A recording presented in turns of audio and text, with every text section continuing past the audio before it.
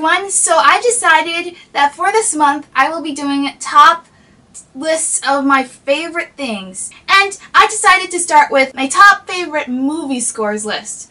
I've been talking so much about movie scores in a lot of my reviews, so I decided it's only natural for me to do this first. Now this list is going to consist of 15 movie scores, and these might be ones that you might have not guessed would be on my top or how high up they are, but I still really love them for some reason, and I think a lot of them are really what a lot of people like. I'm going to make it interesting, and I'm going to choose one track from the album to play in the beginning, and it's going to be a blank screen, and you're going to have to guess which movie it's from. Now, some things might be easier than others. I'm not going to a lot of times play the actual main theme of a movie. I will be playing something maybe in the middle of the album that I personally really find one of my favorite tracks in the score overall. So it's going to be a little bit interesting, and these tracks I chose because I think it really identifies why I love this score so much. So let's get started with number 15.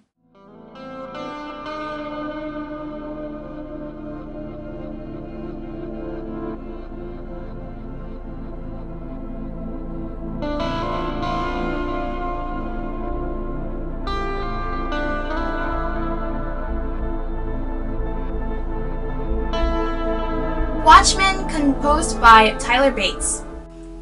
This particular score I really like because of the interesting choices they make in the score. I like the tone of it. The tone is not very happy, but I really like the ambiance it sets. This particular track is one of my favorites in the album. I think it really sums together the feeling that these characters have after years of being a superhero and then them kind of retiring, but also some of them kind of want to get back being who they were, but some don't. Even though it's not a perfect film at all, I like it myself, but I don't love it. I really do like the music for this. Not all of it works, but I think a lot of it does. So let's go to number 14.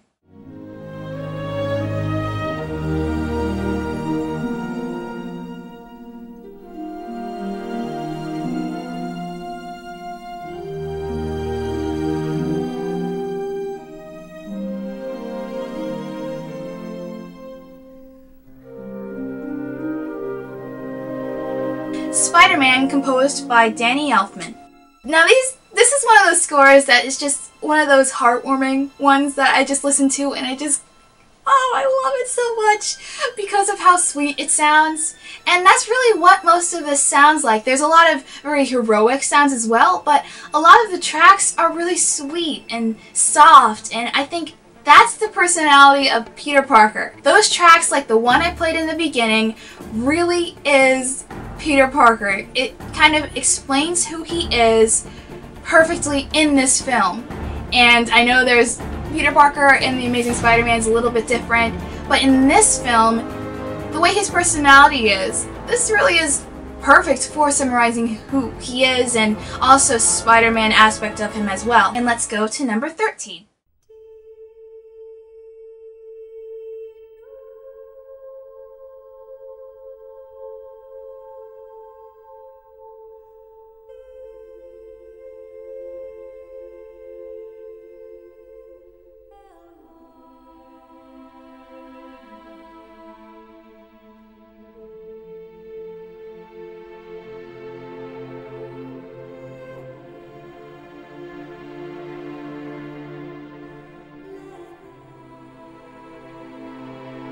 Lord of the Rings, The Fellowship of the Ring, composed by Howard Shore.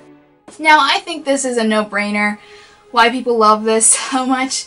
I personally love the first one the best, and I'm going to tell you right off the bat, this is the only one of the movies that's made it onto this list.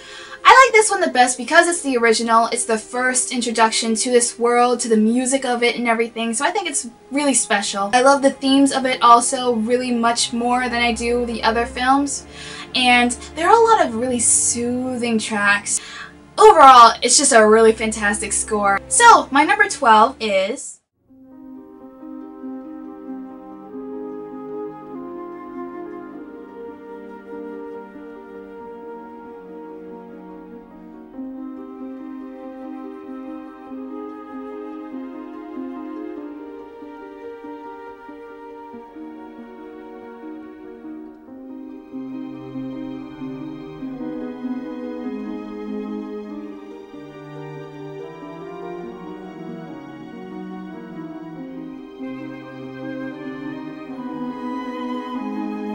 The Incredibles, composed by Michael Giacchino. I absolutely adore this score. I think it is so much fun to listen to. It fits the tone of the film perfectly, and it really brings back a more jazzy 60s type of vibe, and I love that. I mean, you can bop your head to this soundtrack sometimes. Like, the opening, the first track is awesome. And I chose this softer track especially because it is my favorite in the whole entire movie, but also I just think that where it's put in the film is perfect as well. I just love the score so much, and really the music is half of why I keep watching The Incredibles. The other half is because it's absolutely amazing. So let's go to number 11.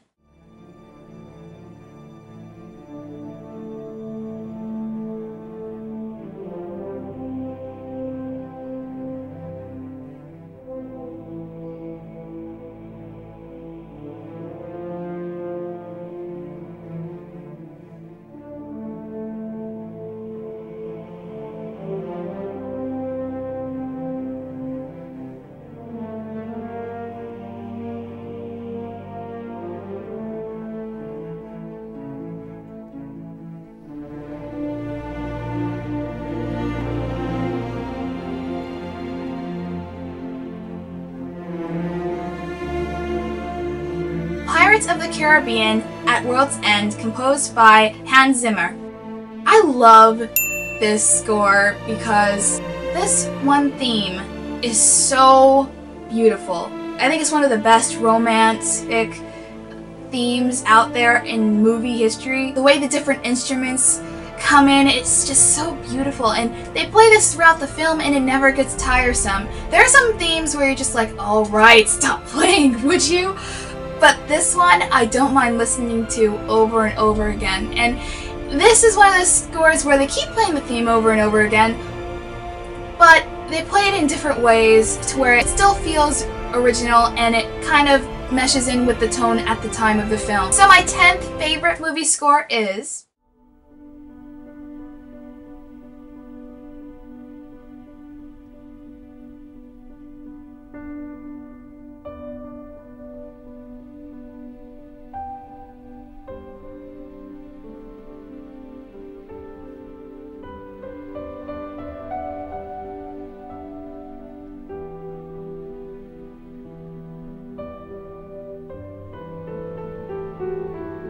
AI, Artificial Intelligence, composed by John Williams.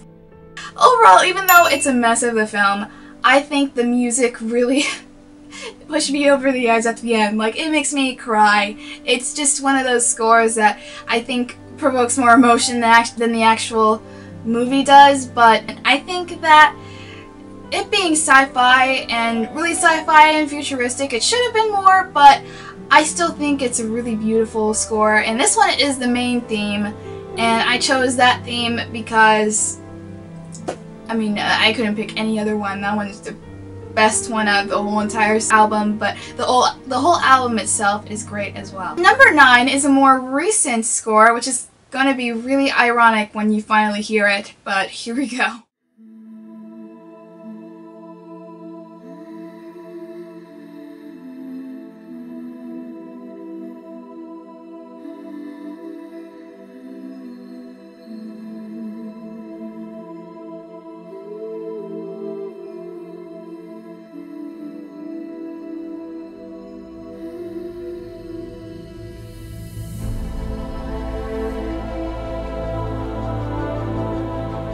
Man of Steel, composed by Hans Zimmer. Yeah, I know that I mentioned in the review that I was really underwhelmed with the score, but Hans Zimmer kind of has that effect where you listen to it more and more, and the more you like it. This is one of those scores that is a really exception to, oh my god, it fits the movie really great. I don't think it really does in the film, but I think overall just listening to it on your own, on your iPod while you're in your car or whatever, traveling. And also I gotta mention, overall a score, I gotta admit man, the drums are freaking awesome in this movie. Come on, just listen to this and you can't tell that you can't just bang your head like this.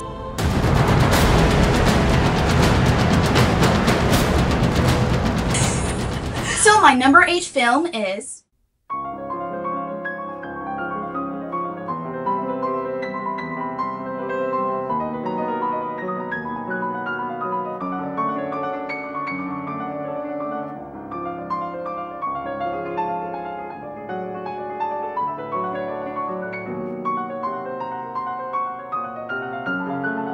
E.T. the Extra-Terrestrial, composed by John Williams.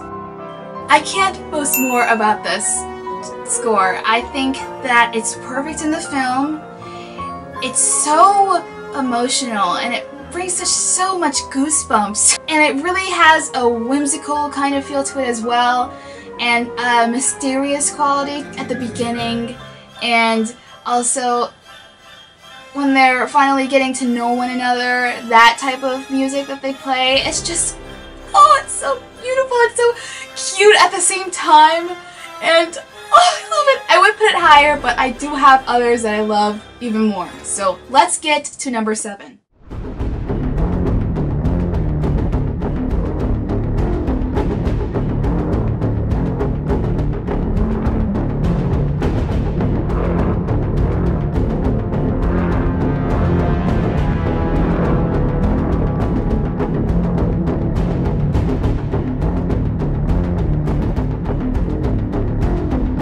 Dark Knight Rises, composed by Hans Zimmer. Yeah, this one is kind of in the category of Man of Steel, where I like listening to it more on its own than I do in the actual movie. But I think this one really suits the movie more than Man of Steel does, because it's already established the themes and everything like that. And I really admire that it sounds much different from the others. I think that it would have been much better if James Newton Howard was still on board with Hans Zimmer writing. But I really do admire what new tracks there are and the difference in the tone of same themes that you've heard before. And I actually put the Dark Knight trilogy's music on different ranks of this list, so you will see the other films, but they will be more higher up. Now 6 is a tie, but because they're in the same series, I thought really makes no sense. So let's start with the first in the tie.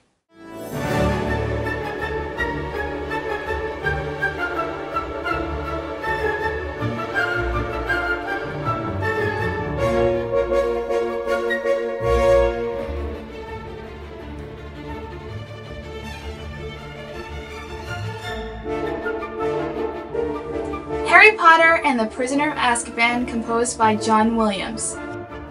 It's one of those, oh, warm-hearted type scores like Spider-Man is. I think this one's better. I love the range in this whole entire score. It goes from being very whimsical to very sad, very melancholy, to very kind of suspenseful and scary. It's just so great. I love it so much. So let's get to the other tiebreaker.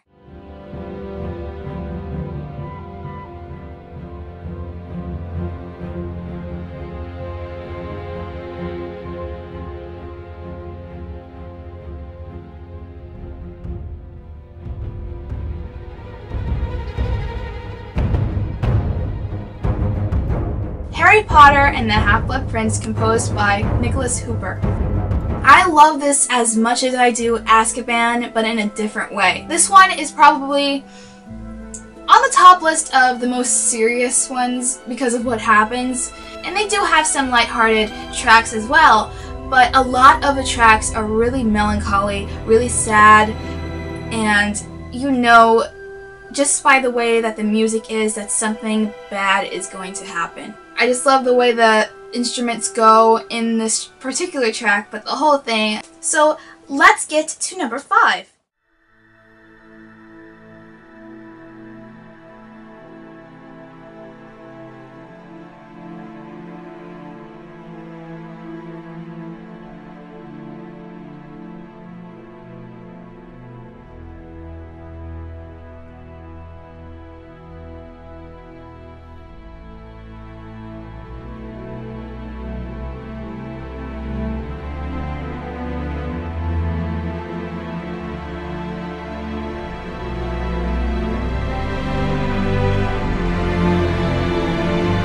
Batman Begins, composed by Hans Zimmer and James Newton Howard. some reason, this score is it's not the best of the series, but this one really sets the mood of the world it's trying to create. It's the original, and I love a lot of the tracks they play. It is showing Bruce trying to get through these fears that he has and overcome them, and this particular track I chose, I think, really showcased how he feels when his fears are brought back to life when he's an adult. It's really sad, but also it's beautiful. Just listening to the whole thing, the whole track, the whole score is great.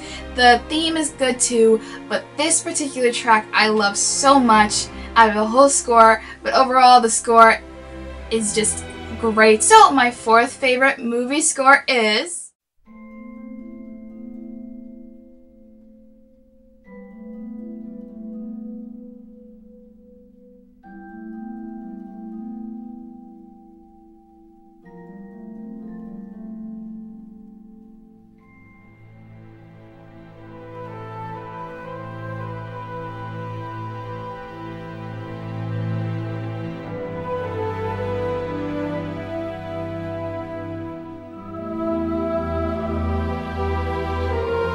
Superman Returns, composed by John Ottman.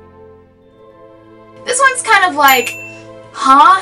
Because it's not original, it's not fully original, but I love the tracks that are original. As you just heard, that is beautiful. The score is surprisingly really strong in this movie. Even though it's a bland movie, I think the music really is one of the main key factors of what's really fantastic about this film. I think that John Ottman did a great job of replaying a lot of John Williams themes, but also adding some really great tracks as well, like the one I just played for you. It is beautiful, it's sad at the same time, and also it's heroic in a way too, but it's just something, I feel like the music really says a lot for the character of Superman that they're trying to convey in this film, of how he comes back and he finds that things have changed. I had watched a recent Nostalgia Critic video, and I'm a big fan of his, and I gotta just steal something from him for a minute and say that he mentioned Superman Returns, and one of the few things that they did get right in the film was the weight on his shoulders of the big, huge responsibility he has. The clip he played, this is the part where he takes her flying, and they're just floating over a city, and he asks her, "What do you hear?" She says, "I hear nothing," and he says, "I hear everything." And also just that beautiful shot of him in space, hearing everything in the world. I just think that the music really grasped that element that they're trying to get across through the whole film, and that's why it's so high up. I really love this track so much, and throughout the years I've just been thinking of this music. It's kind of one of those things that you subconsciously think about it, and it's kind of to the point where you're like, you know what? I can't believe I'm saying this, but this is one of my favorite whatever, you know? And not a lot of people really favor this movie, and I kind of don't, but also I do. But I think that the music is a great part of the film, and one of the best parts, I think, in general of any superhero film. And I love John Williams, and I love what he did with the original, but John Ottman really added something special to Superman with this music. So number 3 is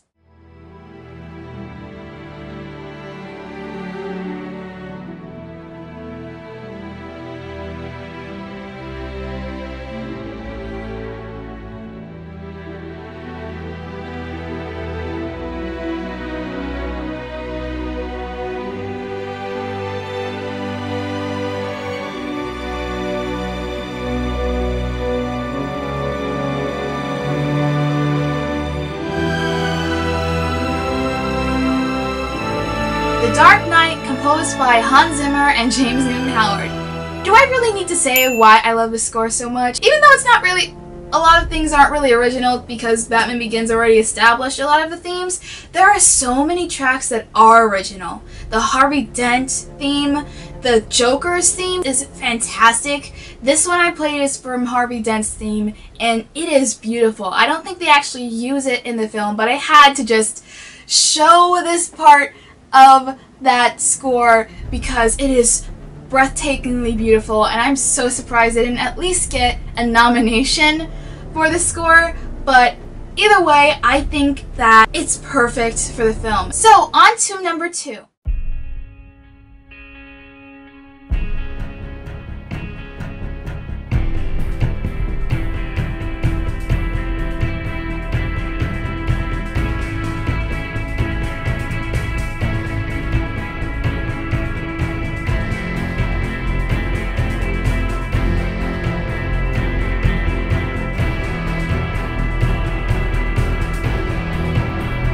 Inception, composed by Hans Zimmer. I know a lot of people kind of make fun of it at times because of the horn, but overall I think really it's great for the film. The whole entire sound of the music feels like you're in a dream. There are a lot of tracks that are soothing to listen to. Even the more fast-paced tracks are easy to listen to.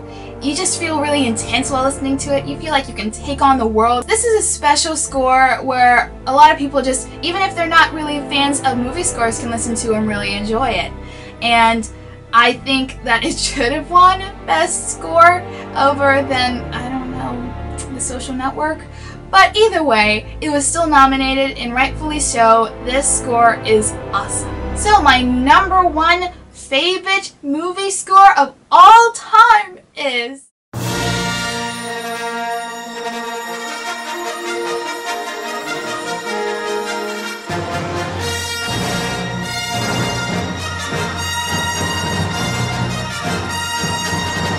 all of the Star Wars scores.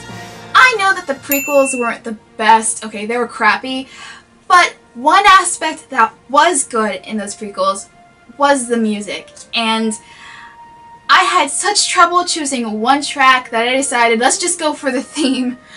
I absolutely adore Star Wars.